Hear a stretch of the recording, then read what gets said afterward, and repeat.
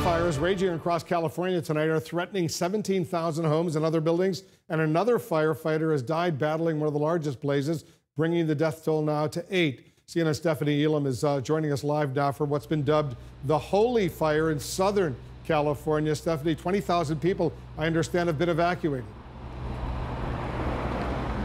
That's right, Wolf, and they've actually increased the evacuations, and this is part of the reason why, because you see that flame there, right there by that tower, right here behind these homes, and you can probably also see that the wind is picking up here. These are all the concerns in the afternoon when they're fighting fires, and this is what they're dealing with across the state.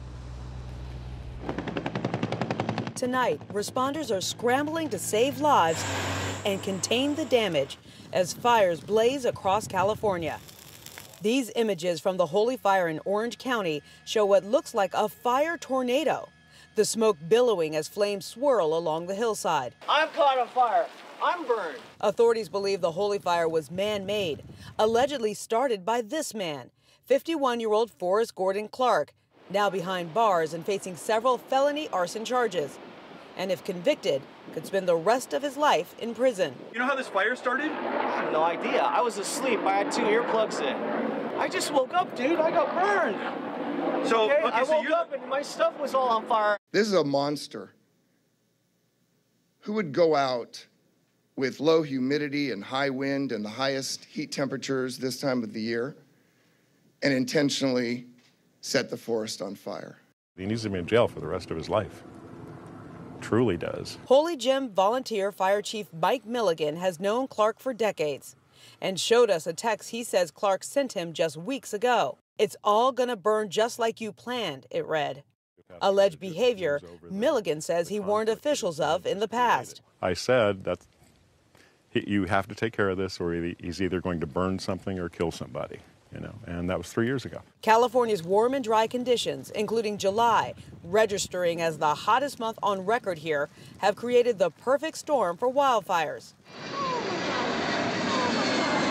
Nearly 17,000 structures are threatened by 3 fires alone, as thousands of people have evacuated their homes.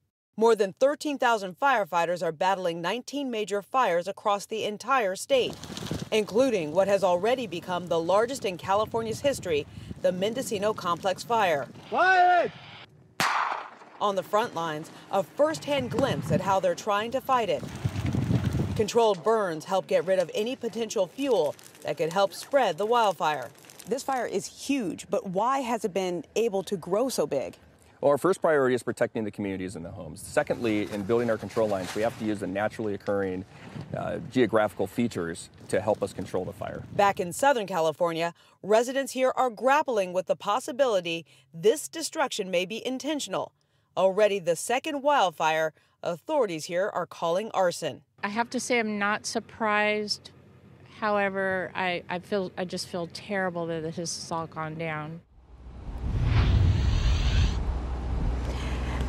And if you take a look right now, it looks like that fire is getting closer to that structure there. This is the concern. This is what they're trying to stop. But take a look also, Wolf, at the thickness, the darkness of the smoke here. That tells you that it is finding new fire, new brush to burn through. And if you look to the right, you can see how clear it is to show you that this darkness you're seeing here is strictly from the fire and the smoke here.